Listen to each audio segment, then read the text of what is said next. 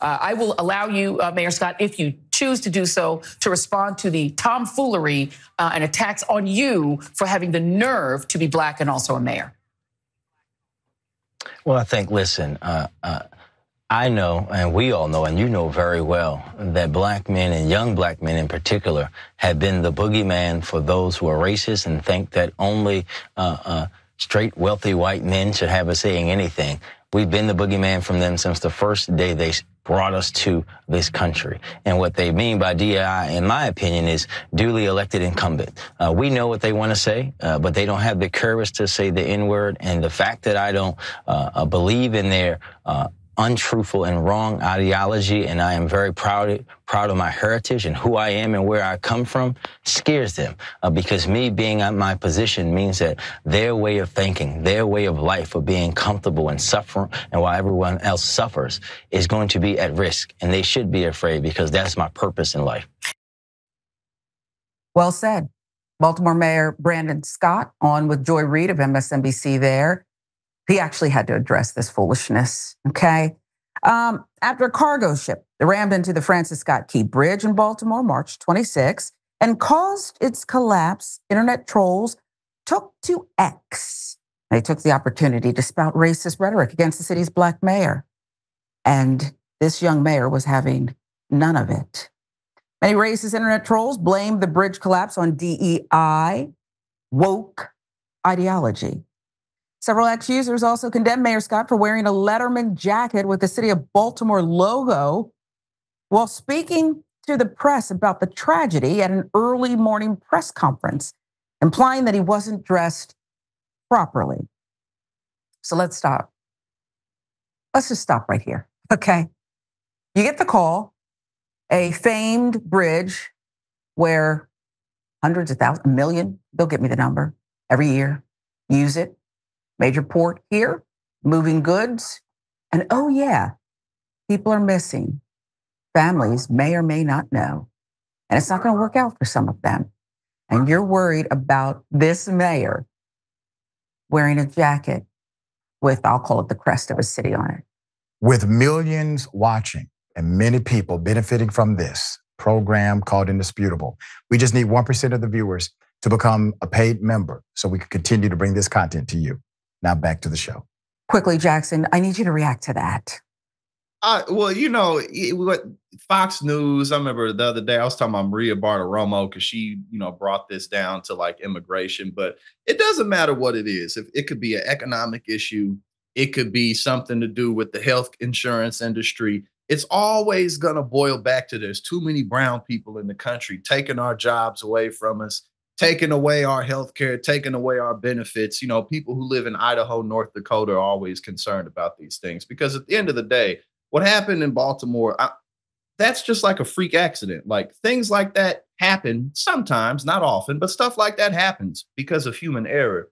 If the mayor of this city was white, what difference would that have made? It's kind of like a tornado hitting, a hurricane hitting. Could this have been prevented? I'm sure it could have been prevented. Well, you're trying to make sense. Yeah, you're asking the question: if the mayor was white, would this accident have happened? Of course, it could have, would have. Okay, as you said, things happen. But I can tell you one. You asked what would have been the difference. I can tell you one difference if you'll have me. Yes. The difference would be he wouldn't have been called the DEI mayor. Yeah. He would not have probably been called a drug dealer and trash. And I think we can agree on that, but let's just put it up there, okay? White and delightsome. He's a drug dealer. Yes, look at this. Probably smoked a blunt after the press conference. Wow. Okay. Aren't you wonderful? P9 77 777. No wonder the crime rate is through the roof. He's a drug dealer. No wonder the crime is through the roof. Okay, we'll get you the information, the real information on what's going on in Baltimore.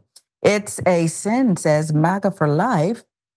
I could barely understand a word he said. Shut up. Yeah, you're right. Yeah. Did you hear that? Did you understand that? You speak more clear than me. That's right. He is terrific. He's a communicator, no matter your politics. So we'll tell you several ex-users. Boy, they had a lot of fun pushed back against the trolls. One noted that racism is so ingrained in the views of conservatives that they blame Black people and other minorities for society's problems. Quote, their obsession with DEI is nothing more than a euphemism for their white victimhood, added another.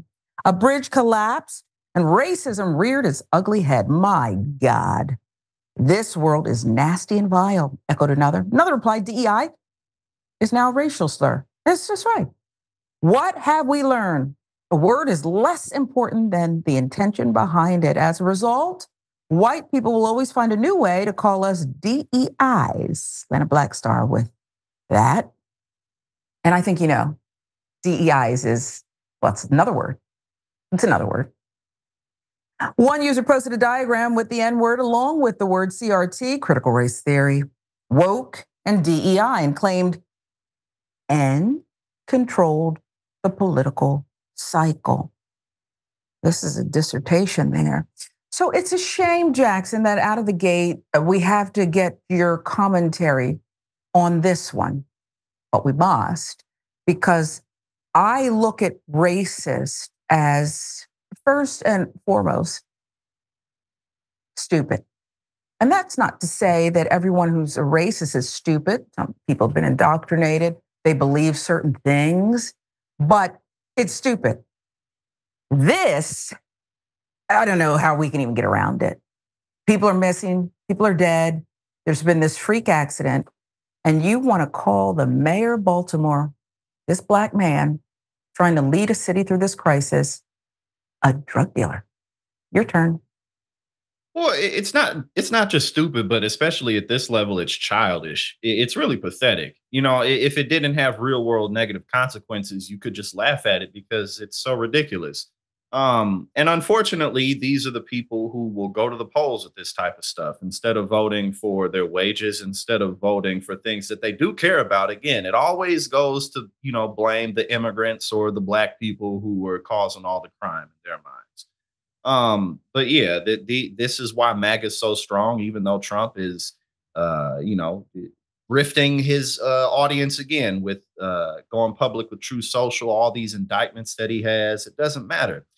The cultural representation of the right in this country is that, we got to stop the Browning effect. And that's pretty much as deep as it goes. That's it. It's just racism. Yeah. But I just feel like it's the dumbing down of even racism. Look how dumb it is. Yeah. Can we get, we're actually talking about this. And there's actually people commenting on it. And people who believe this. There are some who say, and I think Joy Reid had him on appropriately, and I think he addressed it well. But there's some who say, why don't we just ignore these idiots? I want your take on that first, then I'll give mine. Well, you can only ignore this up to a certain degree. I think that, realistically, you could talk about it a bit less. But, that doesn't take away the fact that people are discussing it on Twitter. That doesn't take away the fact that people are congregating by the hundreds, if not thousands, in online spaces to push forth this type of rhetoric. So I think that at the end of the day, you kind of have to talk about it because it has real world impact. People get hurt over this. Policies get passed over this type of cultural attitude as well. So it's kind of like ignoring a disease, ignoring the virus or the cancer won't make it go away type of deal. There's always a different way to address things, perhaps, but pretending like something isn't there doesn't mean it isn't. Yeah, as much as I like to just ignore people who I deem irrelevant, it's actually a character flaw of mine. Once I size you up, and this is going to sound strange, but I'm never wrong. I'm not wrong. And once I see you, if I deem you to be someone who is not credible and is up to no good, I have a way of just looking right through you. You got to learn to get along with everybody, Jackson. That's why I called it a character flaw, but I couldn't agree with you more. Cannot ignore what's in front of us because there's actually our fellow Americans and across the pond too, who believe this nonsense. They actually believe this as if what it does is it presents as if white majority, and that's what we're apparently going to keep calling them, even though their census might tell us otherwise, a white majority can do no wrong, is born superior, okay?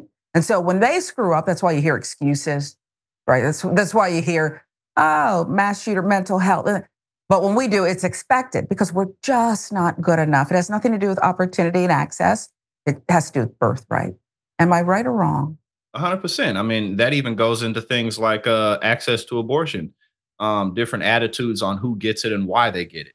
I mean, this permeates pretty much to any type of policy issue that you can imagine. First comes culture, then comes policies. That's something Dr. Richey says all the time, but it's true. Yep.